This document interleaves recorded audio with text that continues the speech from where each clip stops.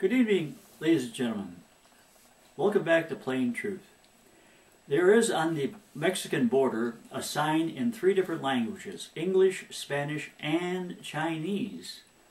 Why Chinese? Well, David Dewhurst in 2012, July 17th, in a Republican versus United States Senate debate, Dewhurst claimed that he saw these signs in 3 different languages. Well, the truthometer talking about this thing said, yes, this is true. And the source was the Rio Grande Valley Sector Border Patrol.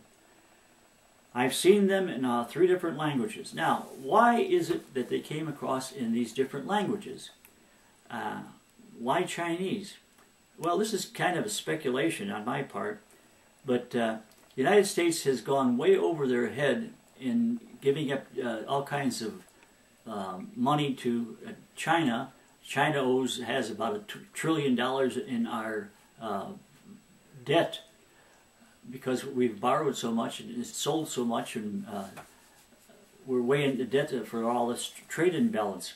So, according to the theory, they have taken, they're sending Chinese over here to set up these, I suppose, different places like Chinese restaurants, and you have 3 Chinese restaurants in one little town.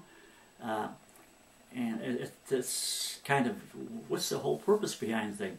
Well, these young people could also be Chinese soldiers, and when push comes to shove, they could be coming in and saying, okay, these natural resources in America, the coal, the oil, and these natural resources, the forests and things like that, they now belong to China. We have to make up our debt for them. So this is kind of an interesting theory. And I don't know what else. Why would the Chinese be losing their life going across the border, trying to sneak into the United States? The border is wide open, and if they come up to the sign, there's a red button on there, and they're thirsty, and if you're out in the desert, you don't last very long without water and supplies. So you push the red button, and the border guard will come and rescue you, and you stay there, and you will be saved. And of course, your